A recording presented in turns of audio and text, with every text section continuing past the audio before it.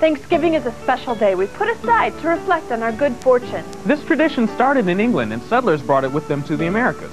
Some of the settlers were pilgrims, people who travel because of their religion. The pilgrims sailed to America because they wanted religious freedom.